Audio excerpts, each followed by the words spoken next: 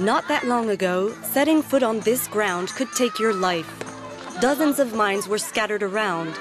In this episode of our Japan Special Edition, we went to Cambodia to see firsthand how Japan's support in the demining process has helped bring peace and safety to local communities. After the land was cleared from mines, this school was built. It helps children get the education they need in the community, and it gives them a chance for a better future.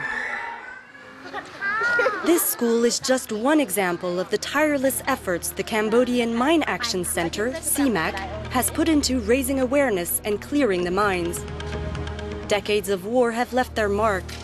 Deminer Keng Soteara shows us some of the explosives. On this table, you can see the types of mines we find in the field.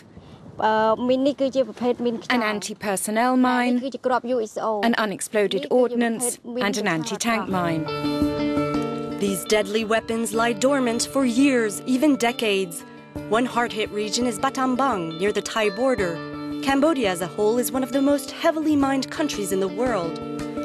Around 1,600 people are at work to clean it up, with the help of dogs, metal detectors, brush cutters, and demining machines.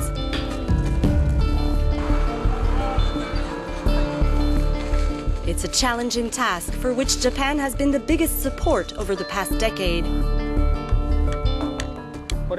This is a Japanese demining machine for anti-personnel landmines. It weighs 34 tons. With its teeth, it plows up the soil. Each of its teeth is 30 centimeters long. The team effort has paid off. So far, the organization has destroyed more than 2.5 million landmines and unexploded ordnance such as bombs, shells, and grenades.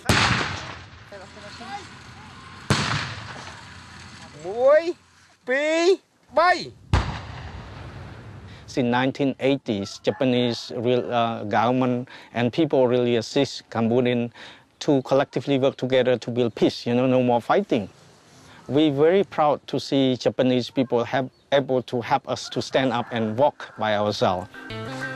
Japan has not only provided equipment, but also funding and experts that pass on their know-how to locals. People like Keng Soteara, who's been working in the minefields for more than 10 years. Every day, the 31-year-old risks her life probing the ground for mines. At any moment, she could trigger an explosion.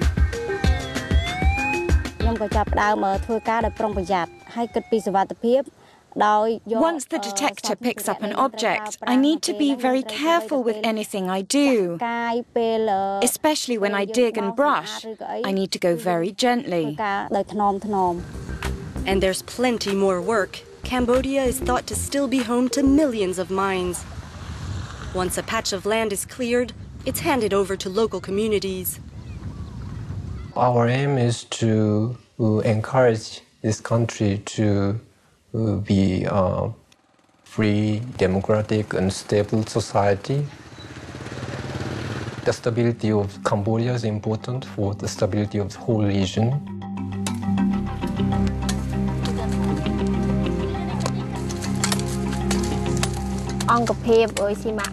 Since CMAC cleared the land, I don't have to be scared anymore when I work in my field, and I can grow what I want. It's improved the life of my family so much. This land that was once deadly is now full of promise and has given people back their livelihoods.